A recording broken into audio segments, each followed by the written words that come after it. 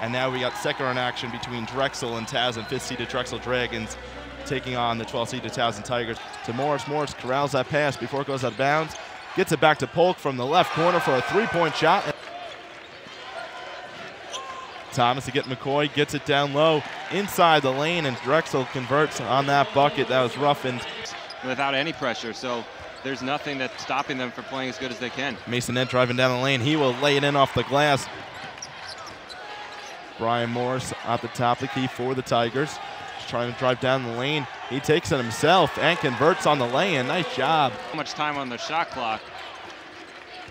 And here is Givens in the zone, and that's why we see he is so successful as he backs up his defender from having success this season. And a ball is going to be taken away by Chris Batch for the Dragons. He's quickly on the move, driving down the lane. His lane opportunity does fall in, and he will get the N1 there. As a good movement around the perimeter from the Tigers, trying to create some sort of offense. Have not scored in 3 minutes.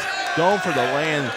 And if they can get him involved, as the steal comes there. And here comes another steal by the Tigers. Connor going up. He will lay it in, and Towson a 6-0 run. Nice day so far for Drexel.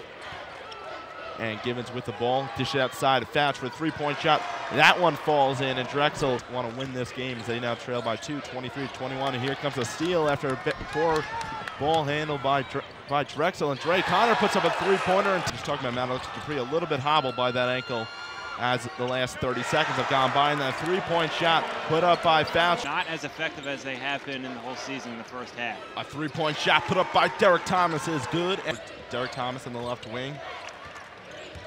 Trying to get it to Givens underneath there. Nice lefty hook from Givens from the left block. He knocks his shot down with the left block, trying to push it around Givens. He cannot. Puts up a shot, rebound pulled down by Sammy Givens. And the back quickly to his teammate Daryl McCoy. He lays it in and gets the N1. Now Ruffin inside the paint, trying to get it to Givens. Givens matched up against Dupree, trying to back him up. Turnaround jumper for Givens is good. 16 points on the game for Sammy Givens. But what a way would we pick up one here in the first round of action in the CAA Men's Basketball Championship this afternoon. Givens turnaround jumper from him from the left block falls in.